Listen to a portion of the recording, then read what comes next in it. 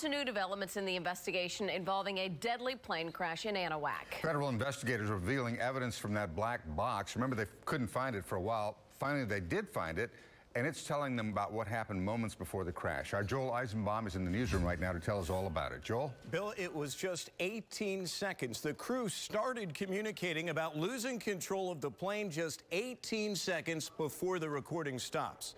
Presumably, that's impact. So in the time you've come to me until right now, that's the time they had to save themselves. Not a lot of time at all. So it appears whatever went wrong with that 767 cargo jet, it went wrong in a hurry, at least when it comes to loss of control. If you're flying at 6,000 feet, you're on approach, you have very little time to address a catastrophic problem. Keep in mind the 18 seconds is an initial figure by the NTSB. And what you're watching right now is actual video of Flight 3591's cockpit voice recorder at an NTSB laboratory. On Sunday, crews also located another piece of the puzzle. That's the flight data recorder.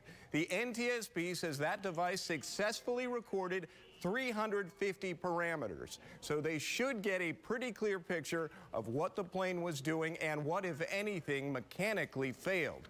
Also today, Sky 2 was in the air to catch what is a sizable salvage operation now. Trinity Bay is teeming with crews who are collecting the pieces of this jumbo jet. There are also booms in place to try to contain various potentially hazardous liquids. The heavy-duty work is now getting underway because the 3 bodies have been recovered, as well as the recorders. We know the plane was in heavy weather. We know the plane was about 27 years old. We don't know what caused the crash. The NTSB does say the quality of the cockpit voice recording gets worse just before impact, but they are using sophisticated filtering to try to isolate voices.